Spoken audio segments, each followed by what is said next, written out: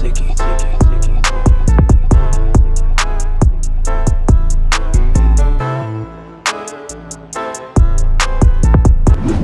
What is going on YouTube? Welcome back to day 2 of my daily producer vlog challenge. I hope you guys are doing amazing. If you haven't checked out the last video, it will be linked up in the annotations above. Today's video, I'm just going to be focusing on making some samples, some loops. I want to kind of show you how I go about doing that, the plugins that I use in order to get really cool sounding effects and all that. But before we get into this video, please leave a thumbs up if you like this video. Please subscribe if you haven't already, and go follow me on Twitter and Instagram where I post a ton of tips, tricks, and daily content for you guys to enjoy. That being said, let's get into this video.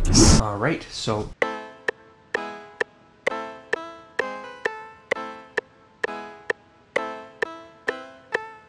I have something down.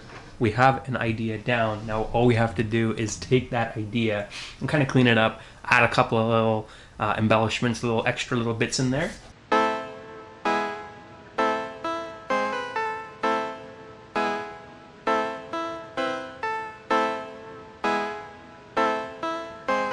All right, let's add something else on top of that. Let's see what we can do.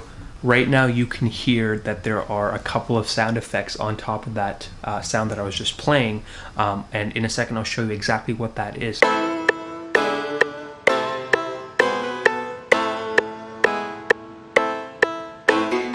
It's a cool little idea. You know, it sounds kind of retro, kind of cool. I just keep layering and keep adding ideas. That's the whole point of how I make melodies. Just keep coming up with ideas, keep adding more.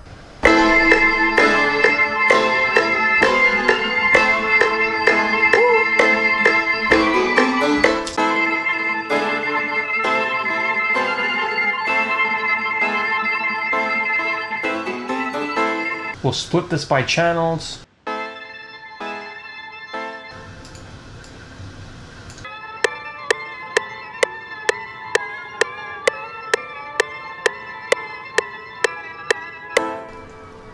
Okay, so that's an idea.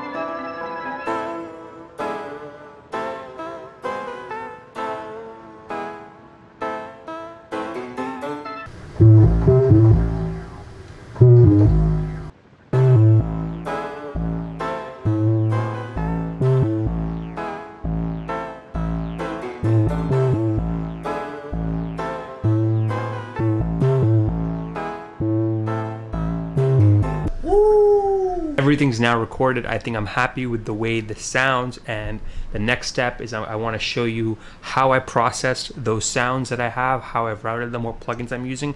It's fairly basic, it's fairly straightforward, but I think you'll still find it very, very useful and insightful. So now that we have all of those individual parts recorded and everything is just how I want it to sound, I want to kind of show you how I've processed this. So basically, I'm using a plugin by a company called Audio Things, and the plugin is called Reels, as you can see it on my screen right now. I chose the baked preset. This plugin, basically what it does is it's a tape machine and an echo effect plugin. And with this plugin, you can kind of get those really vintage crackly sounds. You can also get the moving pitch and all that. I'm going to let you hear what it does on and off so you can get an idea of how it sounds.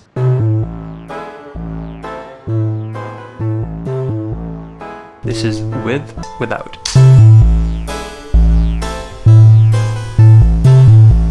Pretty drastic difference, I'd say. So with the tape section, I am kind of making it sound warm and old. The harshness is adding a little bit of distortion, saturation. The wow and flutter is adding a little bit of pitch wobbling up and down.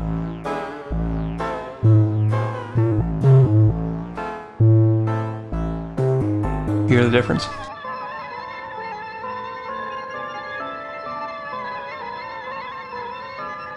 So that's what that does.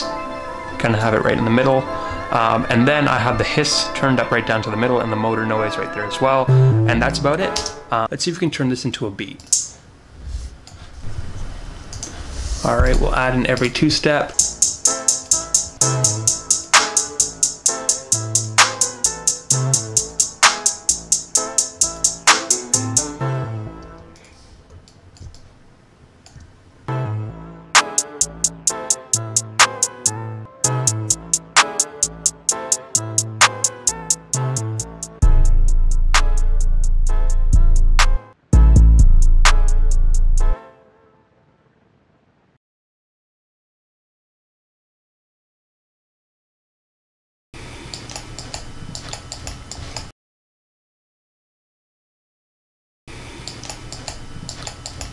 You must unlearn what you have learned. All right, I'll give it a try.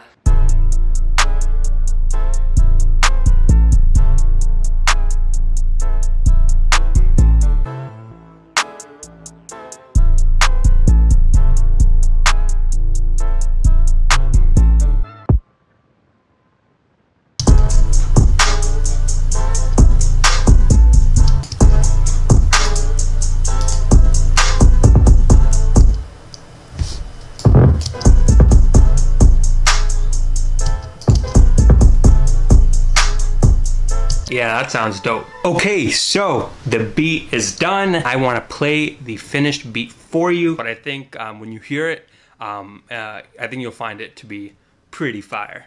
Yeah.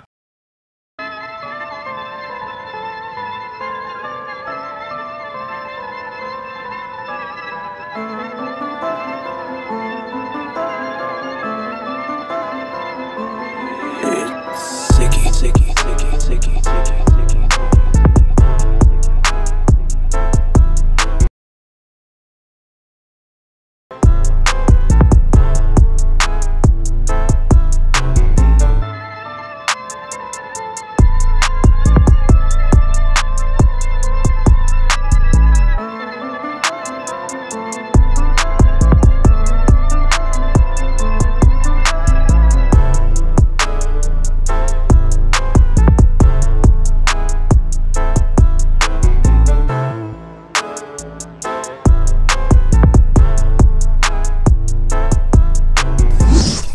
That is it for this video. Thank you so much for watching. I really hope you guys enjoyed that video. If you did, be sure to leave a thumbs up, subscribe. Before we close up this video, I want to give a big old shout out to all the people that have commented on yesterday's video. Before we go, there is the question of the day, which is, what is your go-to favorite plugin that you absolutely cannot live without? I'll leave the question pinned at the top. Reply to that comment letting me know what your favorite plugin is that you absolutely cannot live without. That being said, thank you so much for watching. I really hope you guys enjoy this video, and I will see you tomorrow in the next video.